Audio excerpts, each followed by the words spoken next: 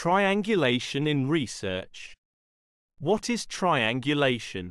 Triangulation refers to the use of multiple methods or data sources in qualitative research to develop a comprehensive understanding of phenomena.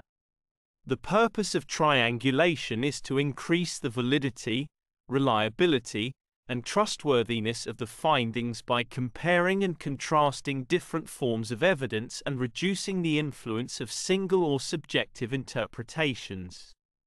Triangulation mainly used in qualitative research. Triangulation involves the use of multiple data sets or methods in research. Triangulation method involves in using multiple techniques to investigate a research question and compare the results, which helps to improve the accuracy and credibility of the findings.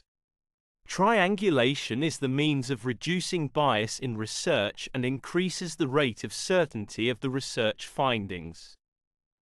In general, triangulation can enhance the validity and reliability of existing observations about a given situation.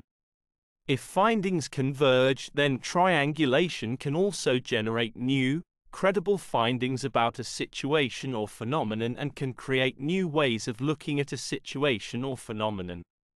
Triangulation can help to reduce research bias that comes from using a single method, theory, or investigator. Triangulation also helps us to enhance validity by approaching the same topic with different tools and establish credibility by giving you a complete picture of research problem. Triangulation is associated with both qualitative and quantitative research. Furthermore, if you choose to use mixed methods research, you will always use methodological triangulation, which involves multiple research methods to investigate a research question.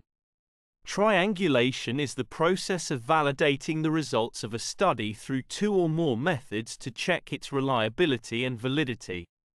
Furthermore, triangulation is a powerful research method researchers use to validate and strengthen their research findings.